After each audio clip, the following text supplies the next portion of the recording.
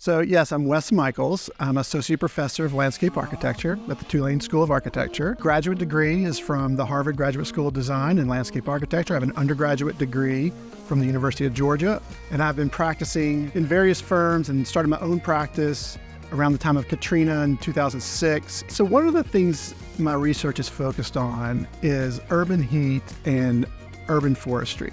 One of the projects I did in practice, which is also part of my research, is the New Orleans Reforestation Plan. This is a project where we looked at a city like New Orleans, which is one of the top 5 urban heat islands in the United States. It's much hotter in the city than it is outside the city. How do we start to deal with this? These are major public health issues. These are major issues for the environment. And one of the ways we start to look at this are these vegetated systems, things like urban forestry. Where do we plant trees? How do trees help people with their utility bills, but also how do they provide shade? How do they make their houses cooler? Temperatures are rising globally.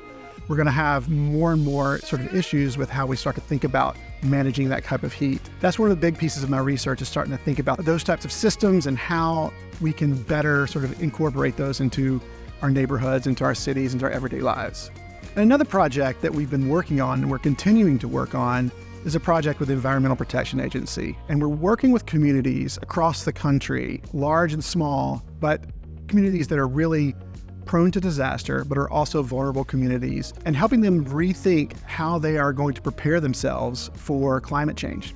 These types of projects are really focused on meeting communities where they are and really understanding their connection to place, which is a real key element in landscape.